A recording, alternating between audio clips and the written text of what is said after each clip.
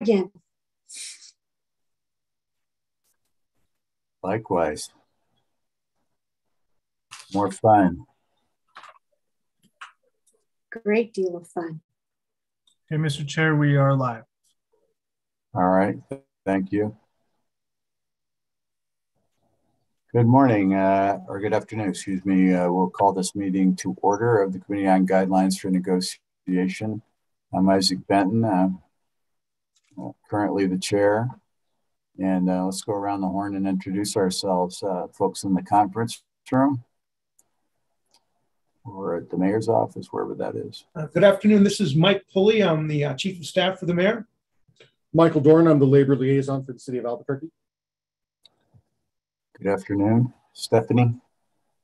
Hi, I'm Stephanie Gomez, clerical, local 2962 president. Mr. Nichols. Brian Nichols with the Model Sperling Law Firm. I'm the lead negotiator for the city of Albuquerque for at least some of the collective bargaining agreements. Thank you. Councilor Jones. Thank you. Trudy Jones, Albuquerque City Council. Councilor Feeblecorn. Hi, everybody. Tammy Feeblecorn, District 7 City Councilor. And Mr. Davis. Lawrence Davis, City Budget Officer.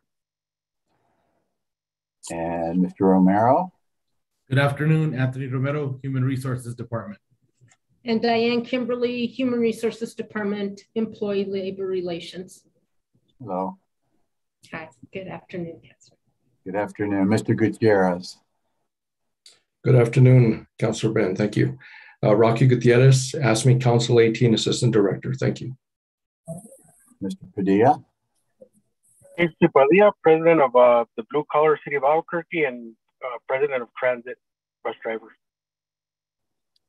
Okay, and let's see, let's go on. Julian Moya is our council technical person. Mandy Nojos, our staff. Tomas Romero.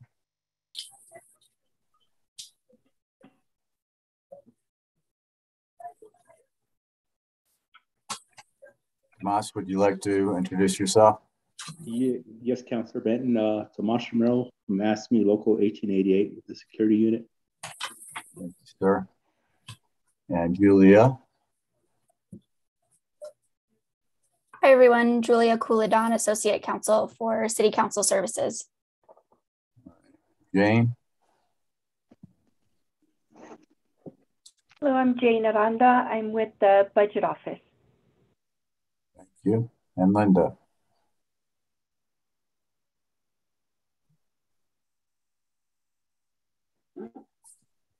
Hello, Linda. Can you introduce yourself? Can you hear me? There you go. Oh, good. Yes, I'm Linda Padilla and I'm with the Budget Office. All right, thank you. All right, we'll get started. First on our agenda is the election of chair. I think we have, if I'm mistaken, these type of committees, if I'm not mistaken, these type of committees where we have the administration and the council equally represented, we alternate. So I'm going off as chair this year. I believe Mr. Davis was vice chair previously, just for your information, or perhaps for his ambitious move up, if he is so willing. But that's just a suggestion. So I'll open the floor to nominations for chair.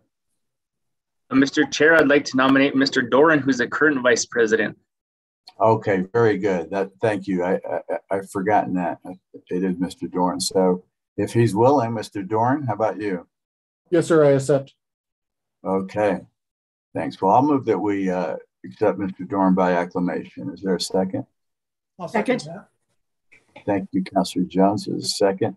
Let's just go around the horn. Let's see if the voting members, get my, or maybe if Mandy has that handy, she could call the vote. I do, Councilor. Okay, Councilor Benton. Yes.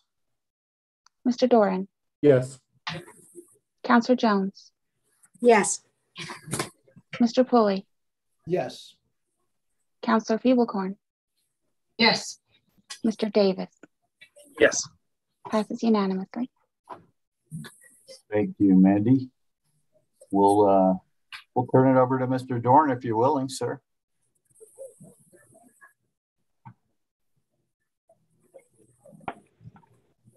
Thank you, Councilor. I appreciate that, and I appreciate the vote of confidence.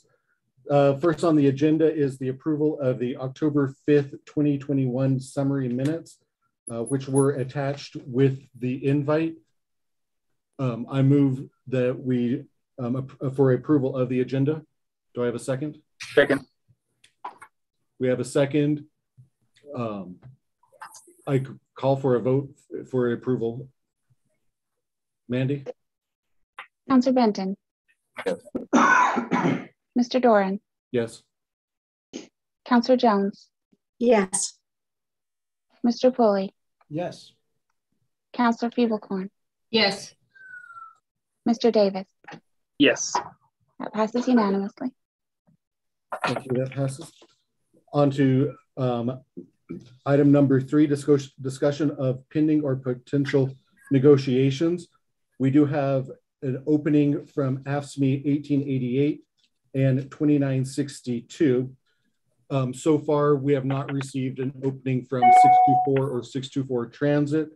We are currently within IAFF's negotiations as well as APD Transport. APD as a whole does not open this year. Neither does 3022 M series. We have asked the unions here to discuss if, to make a presentation to the committee, reference any upcoming negotiations. Mr. Romero, are you ready to proceed with a presentation, or Mr. Gutierrez? Yes. Yes. Mike, can you hear me? Yes, yes, we can. This is Tomas Romero. I wasn't sure if Rocky had a verbal presentation to give. Do you need yes. a screen for a PowerPoint or anything? No, sir. We have, if I'm not sure if Tomas has a presentation, but I would like to make a brief presentation. And then I'll pass it over to the presidents for any further comments they would like to make. Thank you, Mr. Gutierrez. Go ahead when you're ready. Okay, thank you. So on behalf of AFSCME locals, I thank you all for your time. For the following reasons, AFSCME is requesting at least an 8 to 10% increase to employees' wages. The dollar had an average inflation rate of 8.54% in the last 12 months. $1 in 2021 is equivalent in purchasing power to about $1.06 today. As a result, the real value of the dollar has been decreasing recently. $16 in 2021 is equivalent in purchasing power to about $16.98 today. That's a devaluation equivalent to an employee making $16 an hour to now making $15.02 an hour. A dollar today only buys 94.340% of what it could buy a year ago.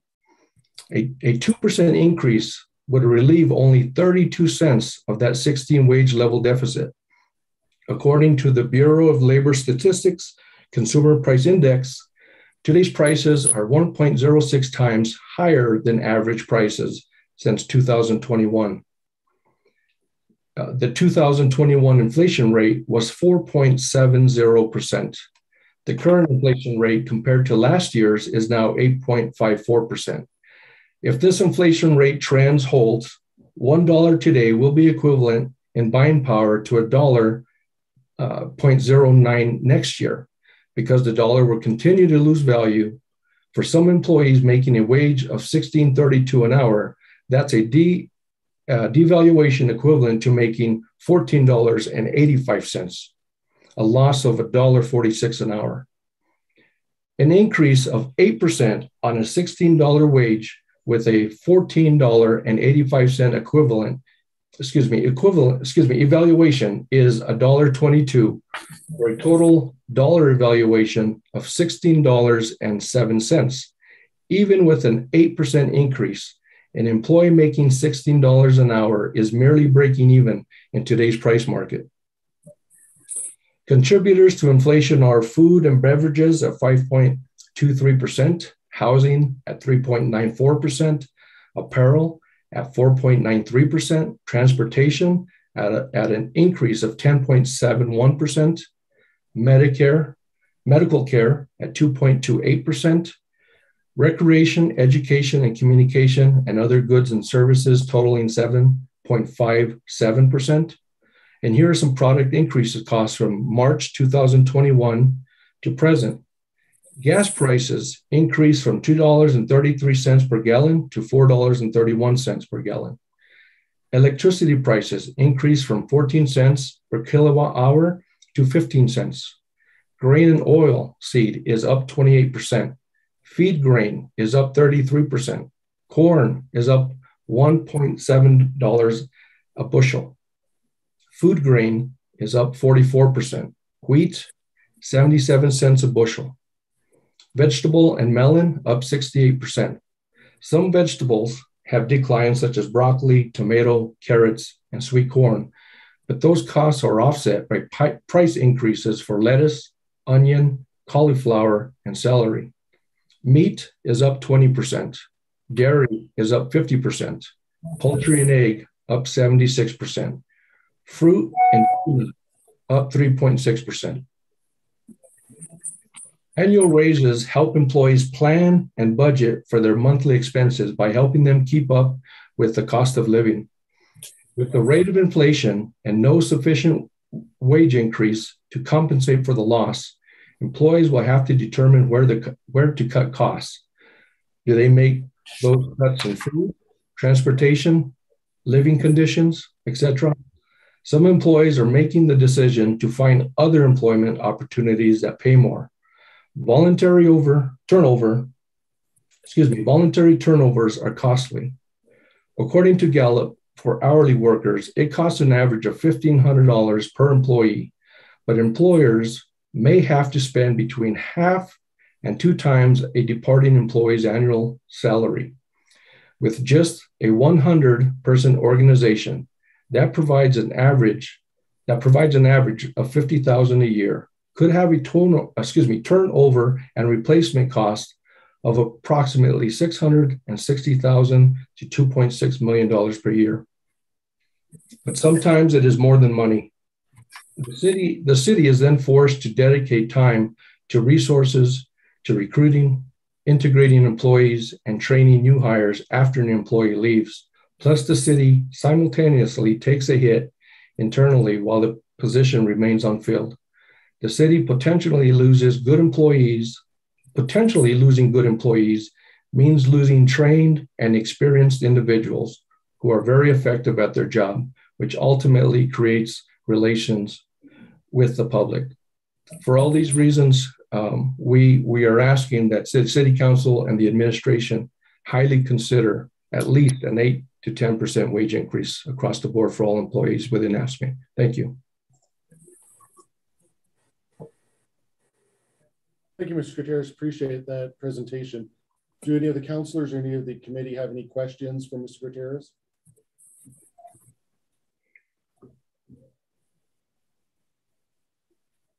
I'll ask a question, Mr. Gutierrez. Just, are you guys looking at just 8 to 10 across the board, or are you looking at using that money to target, certain occupations or to longevity, or how are you looking to? What are you looking to do with the money? Well, right now that is an across the board request. What we may be looking at as well are base increases. As we know, outside companies, other agencies are increasing their base wage to at least $15 to $16 an hour. And we may have some employees making less than that. So we need to look at individual positions making less than $15 an hour. And then at that point, consider the evaluation of the 8 to 10% increase. Thank you, I appreciate that. Any other questions or comments from the committee? We'll move on to you, Mr. I'm sorry, go ahead, Councilor Benton. Yeah, thank you, Mr. Doran. Just to follow up on your question, it may not be as applicable necessarily to to Mr. Gutierrez's presentation, but there are some positions we know, they're probably more in the M series where we're having a really hard time competing. I don't know if we're going to be able to compete, honestly, because some of these kind of project manager type management positions, we don't seem to be able to get anywhere close.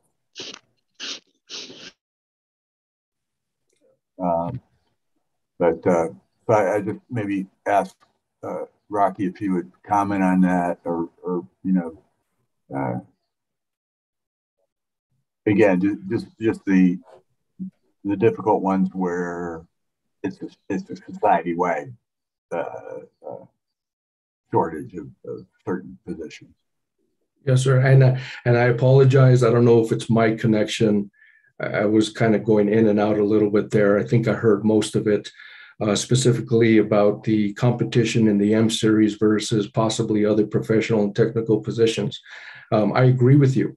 We are in a very competitive environment right now where the city is competing with other public entities, other private entities, and looking at the regional comparisons. Unfortunately, the city and other public entities are falling below average on those wages. We seriously need to look at the market value of the wages, the comparison regionally, and start matching these, or we're going to lose some very good managers, and we may lose some motivation of employees to move up the ladder to those positions if they can make more in another facility, another area or business.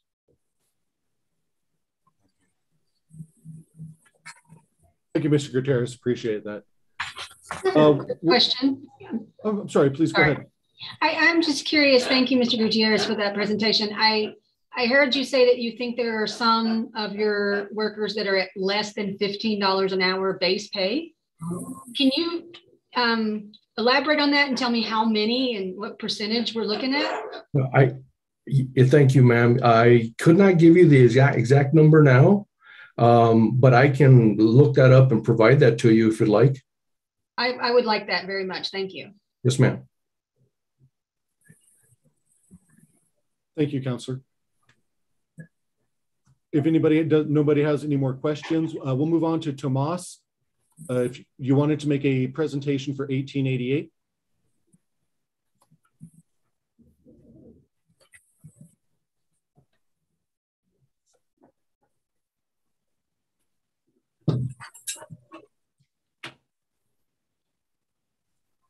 Hello, President Doran. Can you hear me? Yes, sir. Can you hear me?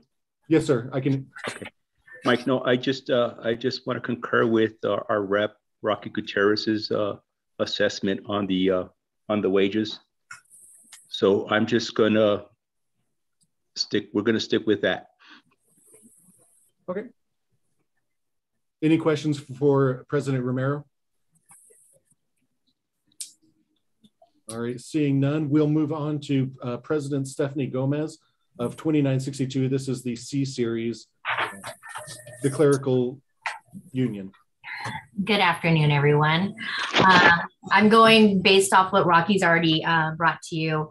So I have a small presentation regarding touching on the same topics. Local 2962 for the clerical employees, we are requesting a bump in pay because I have several employees that are making less than $15 an hour. For example, I can give you the telephone reporting unit. They are making $13.45 an hour. And that's just not a reasonable living wage, especially with, they've had 3% in the last contract negotiations, but with the rise in healthcare, the cost of healthcare for us, they never really saw that benefit of that 3%. So since coming into office as clerical president, that's been the number one issue that have come to me is a living wage with the cost of groceries going up, the cost of gas going up. It's been fortunate that some people have been able to work from home, so they don't have to worry about allocating money and to be able to make it to work every day, not including, going to their families, extracurricular functions for their children or for school activities. But like I said, telephone reporting units making $13.45 an hour at entry level, and they want experience, clerical experience. I actually called around locally to the fast food restaurants around. McDonald's starting at $12, Burger King at $12.75, Starbucks at $13, Chick-fil-A at $11.50. And, these are on the low end, but with the staffing deficit, they're definitely willing to pay more. And they're hiring at 16 years old with no experience. So they're getting paid almost as much as the people that are working for the city that are required experience. I can also say that working with the city, they're also getting health benefits, retirement, longevity. But like I said, they never saw that raise from the contract negotiations because of the rise in health. And I can't even get a lot of these clerical employees to even join the union. 2034 for per pay period, they just don't see that as being feasible to pay towards the union because, like I said, that goes towards gas, that's going towards groceries. And, $20, the cost of eggs went from $2.99 an 18 pack to now $4.62 for an 18 pack. That's extra money for them, which is, it doesn't benefit them because the union's offering all this free college for them and for their immediate family members, which they can use to, proceed to go up the ladder in their employee, their career ladder. I have a small little blurb that I got from the telephone reporting unit when they were asking, if there was anything that I could do about getting more money for them. And this is what they had to collectively say. We also have several individuals preparing to depart TRU for other positions within the city of Albuquerque that have higher wages or other companies that have higher wages. While we love helping citizens at the telephone reporting unit, we cannot ignore the fact that our pay does not reflect the current economic cost of living and the competitive market pay. It is becoming increasingly hard to keep up the positive morale when we have individuals struggling to cover household expenses, pay bills, and keep up with the record inflation that has affected the cost of food and gas the most. So again, I formally request that we can at least get these people to a minimum of $16 an hour to cover that, and also an 8 to 10% across the board increase. Thank you, President Gomez. Do we have any questions or comments for President Gomez? Mr.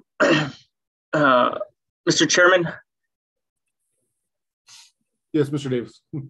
Quick, not really a question, just a comment. And, I do have to disclose, this is why I say this. This is why I kind of always ask this question. And I know a lot of the times when we go out and compare ourselves, we like to compare ourselves to our peers and public peers mostly.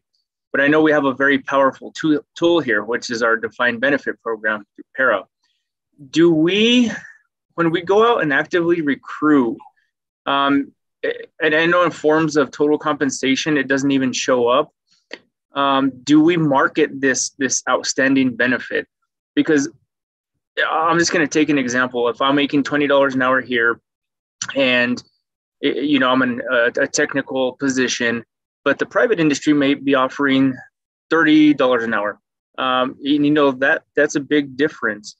And I'll speak for a lot of the younger individuals kind of coming out of college or out of high school, and they say, hey, it's a big difference. I want the $30 an hour.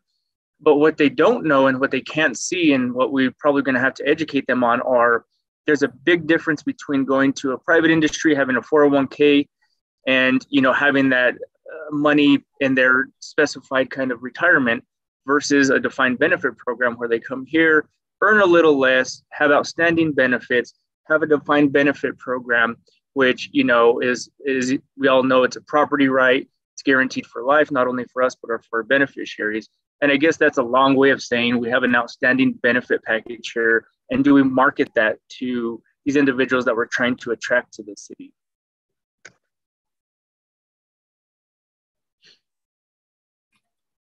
Thank you, Mr. Davis. We have our HR Director, Anthony Romero, on. Can you speak to that, Mr. Romero?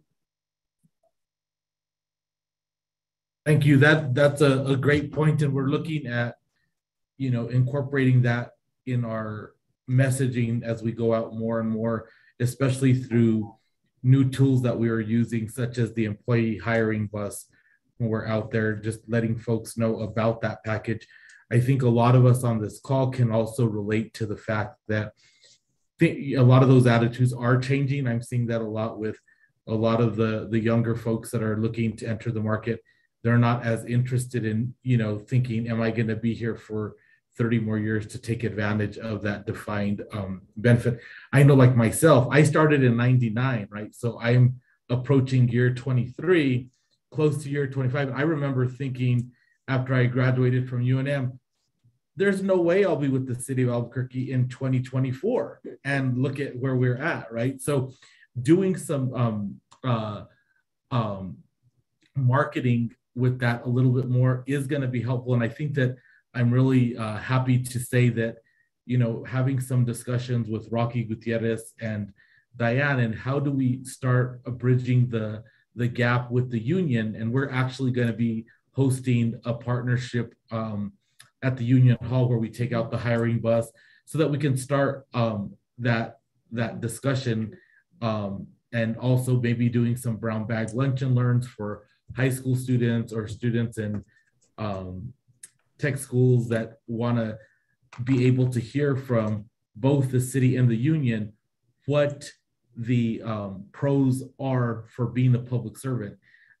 Every time that I'm out, I 100% am advocating on behalf of what it's like to be a public servant. I started from getting my degree at UNM and have promoted through the ranks here at the city. And it's been an awesome opportunity, because it really looks like I have an opportunity to work for several different companies, working at the transit department, to family and community services, senior affairs, now HR. So there's a huge wealth of places to go, but you're speaking just right, Lawrence, is we got to do a better job at informing folks of those benefits. And I'm very hopeful to the partnerships that we're going to have with HR and the union to make sure that we, in a spirit of partnership, communicate that to prospective coworkers that we'll have. Thank you, Director Romero. Any more questions or comments for Mr. Davis's? Mr. Gutierrez. Thank you. Mr. Davis, I don't agree with you, disagree with you at all. We understand the burden rate on top of the wage supplements a lot of costs for healthcare, other benefits that other employees may pay in the private sector. Unfortunately, at this point, it seems like the consumer price index, the cost of everything that's going on has created short-sightedness for those types of benefits, because the employee is looking at what they have in their pocket and how they're going to support themselves today. Yes, having a 25-year career, 30-year career with the city is a wonderful thing to be able to look long-term.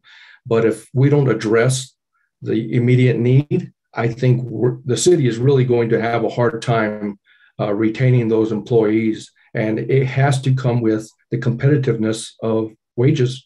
I mean, we're seeing it across the board because of the state mandatory minimum wage. Other entities, small businesses, are increasing their wages simply to hold on to those employees. I know some employers that they only have 2 or 3 employees, and they're increasing their wage because these employees are going for the jobs for higher wages because they're out there now. Not the benefits. They're young. They think they're going to live forever. We were all there. So they don't see it yet.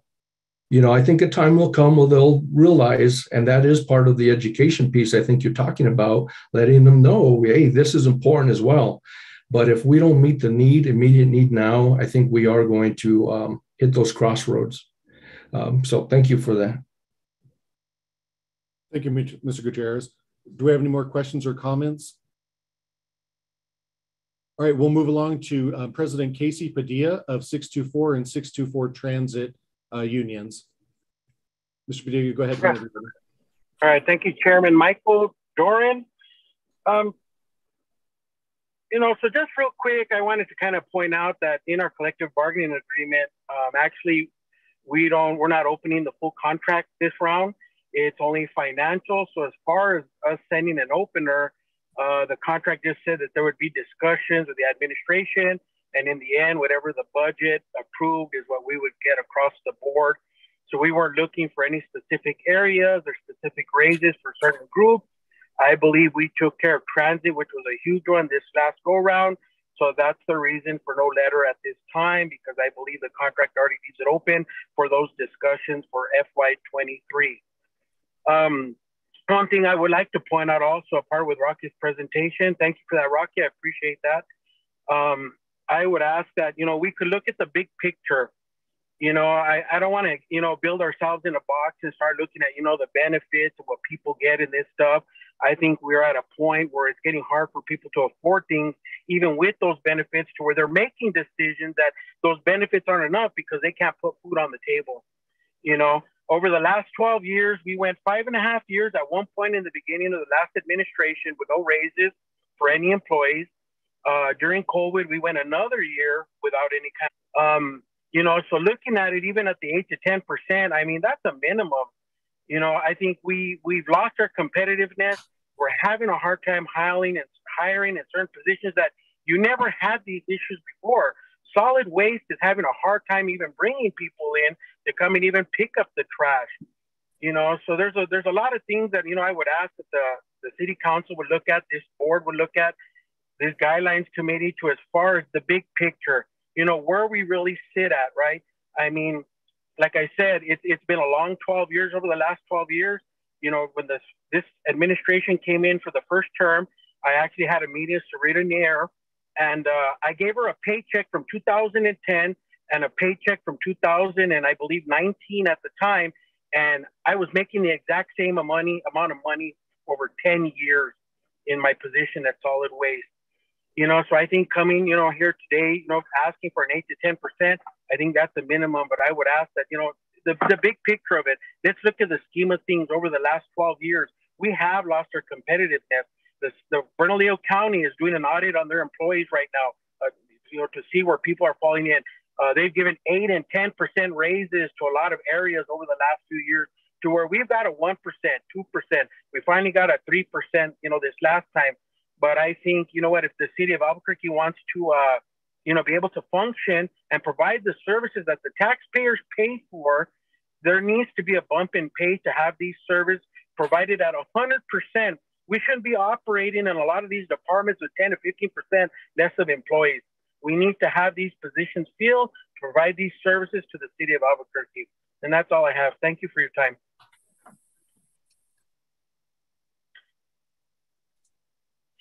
Thank you, Casey. I appreciate that. Just full disclosure, we missed the first 30 seconds of your presentation, but we'll go back and watch it for technical errors.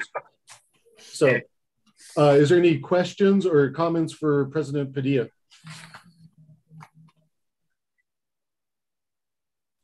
Okay. As I don't see any questions, we'll move on to the next piece of this, that we do have our chief negotiator, Brian Nichols, here. Due to the guidelines, the municipal code, we cannot discuss ongoing negotiations or any details as to what's going on within negotiations. But Mr. Nichols, could you just give a general overview of the negotiations as they stand? Sure. I think one interest of the city in negotiations has been to get longer term contracts. I think the city spends a lot of money year to year negotiating collective bargaining agreements when it is reasonable and common in the industries, public and private sector, to have contracts that run 2 to 4 years. So we've been trying to increase the duration of the contract, and like Old Casey said, we did some with wage openers and some that were completely closed this year. So APOA is completely closed. APOA sworn. APOA prisoner transport is completely open. That's the one contract that's completely open. The only thing remaining in that contract is compensation. We're working on it. Firefighters, IAFF, compensation is open, really just wages. It's a section of the collective bargaining agreement that's allowed to be opened. So, it's more than just hourly wage, and it's less than all of compensation. Kind of as Mr. Davis said, compensation is, you're not an at-will employee. You have paid time off. You have benefits. You have all kinds of city policies, incentives about academics, all kinds of compensation criteria. But what can be opened is essentially wages and longevity. That's the short version. It varies from contract to contract. So IAFF, clerical, and security have opened those terms. Casey has not opened the contracts for blue collar or transit. I think he's right that what the city council decides, applies. Each contract states that although there is negotiations, any agreement is subject to approval and appropriation by the city council. Any wage agreement, compensation agreement is subject to appropriation and approval by the city council. So I also agree with Casey that, we did a lot with the transit drivers last year. We did a lot with security officers in several past negotiations. And so that doesn't mean anything more than that, except that those employees, I think Casey and I have locked horns repeatedly over 4 years about the Berry administration. And, I've told him time and time again, that's not the administration that I am contracted with to do business for. I'm not saying things were good under the Berry administration, but you need to deal with this administration square up. How are we doing? And this administration square up has given quite accelerated pay raises to several bargaining units, not all bargaining units, but several. So I don't, in the past, I'm only talking about the past. I'm not talking about what the council should do in its appropriation here. I'm not talking about what we should do in negotiations. I'm just saying that the current administration over the past 4 years have provided significant pay increases to several of the 8 bargaining units. So unless you have questions for me, Mr. Doran, or any of the city councilors, of course, administration. Rocky and Casey are probably texting me, telling me that I'm wrong and I should be quiet. So maybe I will. I'll surprise them. I have a question. Could you just give me that I'm the newest counselor here. Could you give me the background on what the raises have been over in the last 4 years in the first term of this administration, and for which bargaining units? Yeah, I can't give you the percentages, Counselor. We probably HR can do that better than I can, although I can do it the best I can off the top of my head. So I can tell you this: the collective the bargaining units which have run ahead of the general appropriation are security, transit, prisoner transport, sworn officers, and firefighters. Now, not necessarily all of them to the same level, but 1888 has gotten increases in compensation in excess of the general appropriation. I'm not saying it's enough. I'm not saying it's too much. I'm just saying that's what it's been. Sworn police officers, the same. Prisoner transport, the same. Transit drivers, the same. And firefighters, less so, but still the same. The firefighters, you know, to some degree, for their perspective is different than mine. My perspective is, for instance, last year, while they got a 3% across the board wage increase, their overall compensation increase was about 5.5%. That included a para pickup, that included some other stuff they negotiated. They didn't negotiate it all in one big package. It wasn't an eye-popping number that everyone could easily understand. But when you piece all the different things they did together, it increased. So I don't know. I'd have to go back. I don't think that I would be the right person to give you precise numbers, Counselor, but those are the bargaining units that have run ahead of the general appropriation. Thank you. Sure. So let me say this. So that leaves M series, clerical, and probably blue collar running at about appropriation. You know, I think every bargaining unit has gotten some bells and whistles here and there. You know, this has been an administration that, for instance, would kick in academic incentive pay or get a degree incentives or those kinds of things. But I would say that those are the three bargaining units that have run at about the appropriation level. But most of them have run ahead, to be honest, in my view. That's my opinion.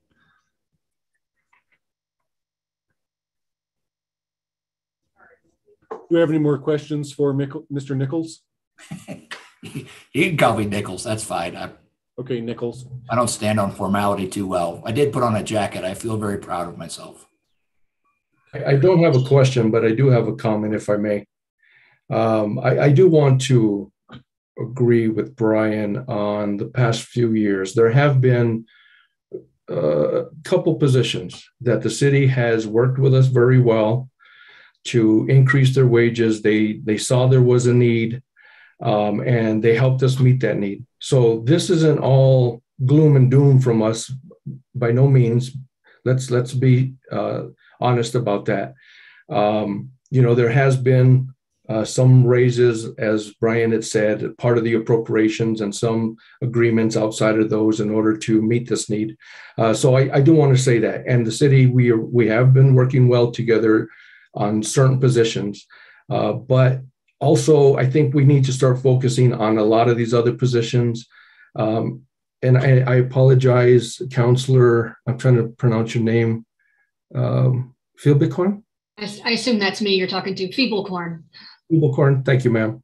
An immediate look at what I was seeing from clerical, we do have it look like at least, this is a brief estimate, about 15% of the employees, but I'll give you actual positions and numbers, okay, that are making less than 15. Some making 13, some at 14, some really close to 15 from what I've seen. We have individuals in blue collar, specifically custodians, making less than 15. So this is just the base. I mean, let's be straight. I don't want to repeat myself too much. That's just the base. I mean, that's just to get them at a decent wage at 15. But we, as Casey said, that's 8 to 10 is the minimum for especially some of these employees making less than 15. I don't know how anyone in this day really can, especially with a family, you know, sustain themselves. So we need to really focus on some of these positions, as I mentioned before, looking at the base wage and then some of the other positions to bring them up to be competitive. But Brian, thank you for your comments, and I appreciate your work. Thank you. You bet, Rock. Rocky and I do pretty good. Counselor Feeblecorn, I think it's fair to, what Rocky said is fair, and there's probably even a reason for it. Your clerical employees, your blue collar employees, and your M series employees are spread across the departments in your city.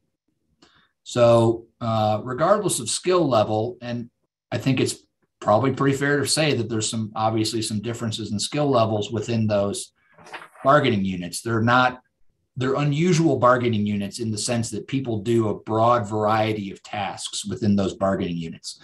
So for your blue collar, it runs from your sanitation workers to your mechanics, to your laborers, to your custodians, to your parks people, okay?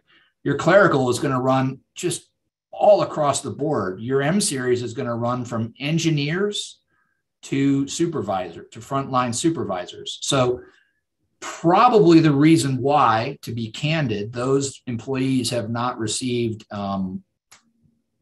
the attention and therefore the increases that some other employees have, is they don't have a precise advocate. You know, transit, you've got a transit director. Your transit director says, I need bus drivers, whatever it is that the transit director says. You've got a police chief, you've got a fire chief. So those employees have more, I think it's fair to say, have more of an advocate within the administration than the employees that are spread across departments. That's a little bit less true with blue collar, to be honest, because Rocky and Casey are both blue collar alum, and, you know, kind of their heart goes out to them on a regular basis. You know, Mr. Doran, Mike, is a clerical alum, so there's some focus there.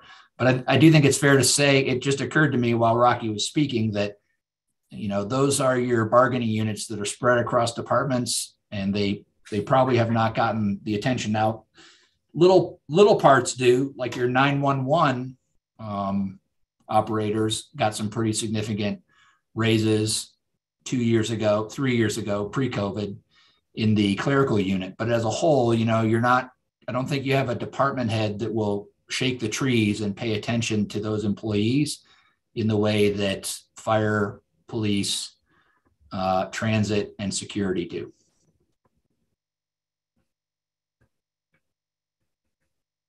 Thank you, Mr. Nichols. Do we have any further questions or comments for Mr. Nichols? Mr. Lawrence? Thank you, Mr. Chairman. Let me lower my hand. More of a comment for Councillor Feeblecorn. We work with the HR department to insert a table every year in the budget document. And Councillor, if you go to last year's budget document, it's on page 38 that captures all these increases. And it's the table's titled Compensation by Bargaining Unit. It provides a summary for you over, I think we include 10 years on this table, in this table. Thank you. I appreciate that. Thank you, Mr. Chairman.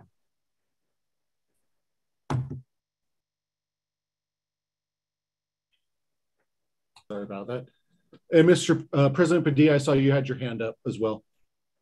Okay, real quick to Brian's comments. For the record, Brian, you brought up Barry, I didn't. And I will be texting you here in a little bit. But no, and I mean, and to add to Rocky's point also, I mean, the administration has worked with us well, you know, with the transit unit. I think we made big strides in that area for them to raise them up to somewhere where they could actually afford a home and a car, you know, and be able to, you know, live their lives, right? But no, it hasn't been doom and gloom. You know, I agree with the comment also with Rocky, but we have been able to work with one another well.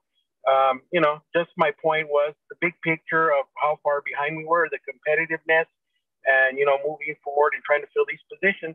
Thank you. Thank you, Mr. Padilla. President Gomez, I see you have your hand up. Yeah, and just to touch on what Brian Nichols said, you're probably right. There hasn't been an advocate for the clerical, you know, bargaining unit. Fortunately, I do come from 911 communications. Been there 14 years. And now that I'm the president, I'm trying to advocate for those. Not necessarily with 911 communications, because they actually said he worked with us just this year and got us a significant raise. That was well earned, considering all the employees at 911 communications are working 50, 60, 70 plus hours a week. Some mostly mandated, some voluntary. But as far as the other employees that fall under clerical, you're right. They haven't been addressed. They haven't been, you know, they haven't received that compensation. And with the staffing deficit, they've been taking on new duties to cover for those positions that are not filled. And like I said, that, so that's what I'm here for. I'm trying to speak on their behalf. I'm trying to be an advocate for them because it's due time for them to get some more money. And it's sad that, you know, when I've got people making $13 an hour, I mean, what, that doesn't really pay for anything. You need at least two working household members full time to compensate. You can't even buy a house right now, much less rent a house. Thank you, President Gomez. Any questions or comments for President Gomez? Any more comments or questions in general? Okay, according to 328 of the LMRO B, the Guidelines Committee shall meet in closed session with appropriate staff in accordance with the New Mexico Open Meetings Act as necessary to discuss bargaining strategy preliminary to collective bargaining negotiations between the city and the employee organizations. I move that the Guidelines Committee moves into executive session with the negotiations, with the city negotiations team to discuss bargaining strategy for the upcoming negotiations. Do I have a second? Second. Second. Do we take a vote on that, or is that, I'm sorry. Mr. Chair, yes, you're going to need to take a roll call vote and our staff will take the vote. Mandy, do you want to go ahead and take that roll call at this point? Thank you, Mr. Melendez. Okay, Councilor Benton.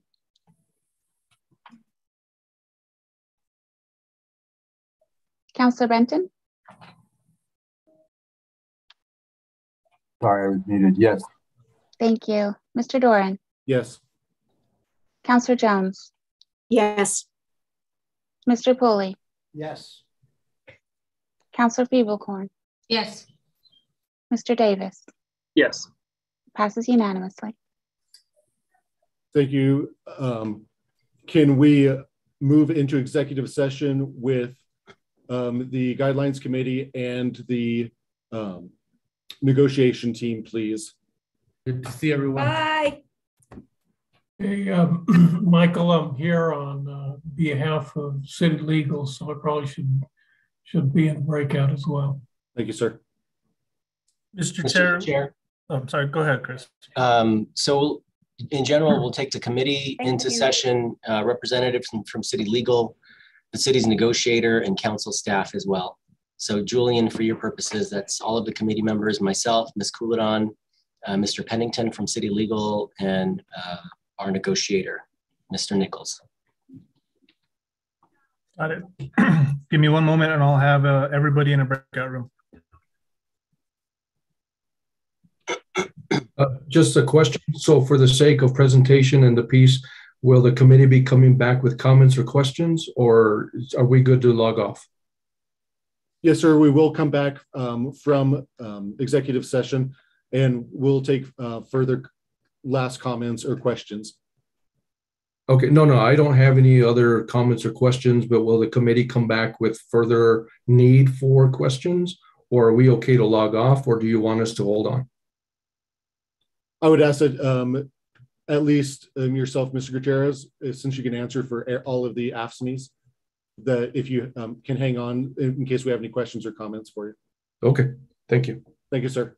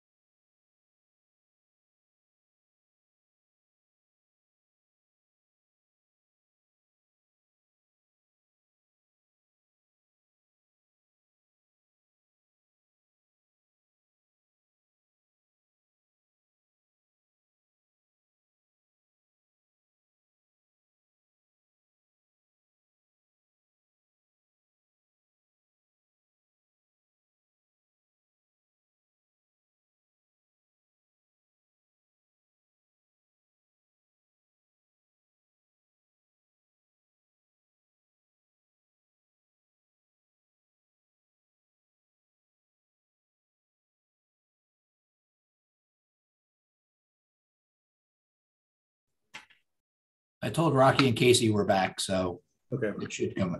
I was gonna yank their chain and tell them, well, it's just like we're at the Union Hall and you guys are like down the hall eating popcorn and cookies while the city negotiating team is waiting. We turn up the heat too. I don't know if you realize that yet, but.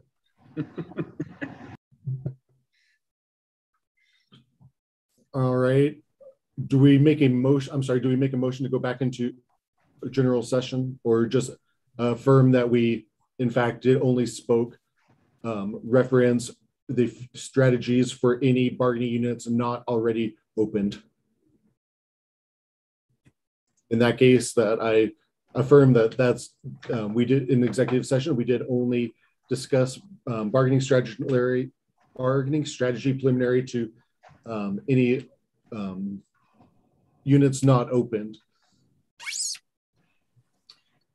Do we need a vote, correct, Mr. Melendrez, to come out of executive? Oh, Mr. Chair, Mr. Davis, no, you do not. Okay. Supposed to go in and you can proceed with the rest of the meeting at this point without additional votes. Thanks, sir. Thank you, sir. I do move us on to number 4 on the agenda, other business. Do I have nothing on the agenda as under other business. Do we have any questions or comments before we end this meeting? I just have a quick question. We voted on a chair, but do we need a vice chair? Mr. Chair, Councilor Fiebelkorn, this committee has not traditionally, oh, am I telling fibs here?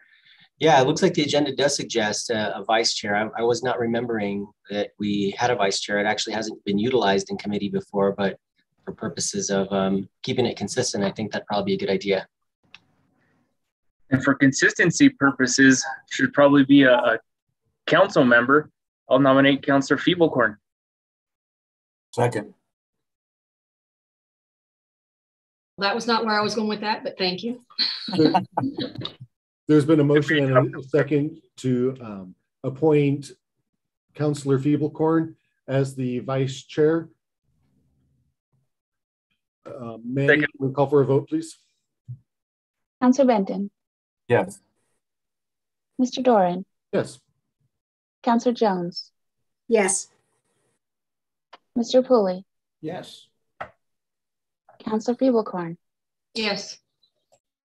Mr. Davis. Yes. That passes unanimously. Thank you. And I do make a motion that we adjourn the guidelines committee meeting for today. Do I have a second? Very quickly, if I may. Yes, Mr. Gutierrez. Councilor Fiebelkorn asked for some information. Who do I send that to so I can get that to her? You can send it directly to me. I'll put my email in the chat box if that's helpful. Yes, ma'am. Thank you. Thank you. Second. Mr. Chair, Councilor Fiebelkorn, we don't have a chat box on this Zoom. There is no chat. I will reach out to you, Rocky. Thank you. Thank you. Mandy, we have a vote and a second for adjournment. Can you call the vote, please? Councilor Benton. Yes. Mr. Doran. Yes. Councilor Jones. Yes. Mr. Pulley. Yes. Councilor Fiebelkorn. Yes. Mr. Davis. Yes. That's unanimous. Thank you, committee. And thank you for the unions, Rocky, everybody for their presentations. They're very informative, and I think we all got a lot out of it. And I appreciate y'all's time on a Tuesday afternoon. Thank you. Thank you, Mr. Chairman. Have a good day, everybody. Take care.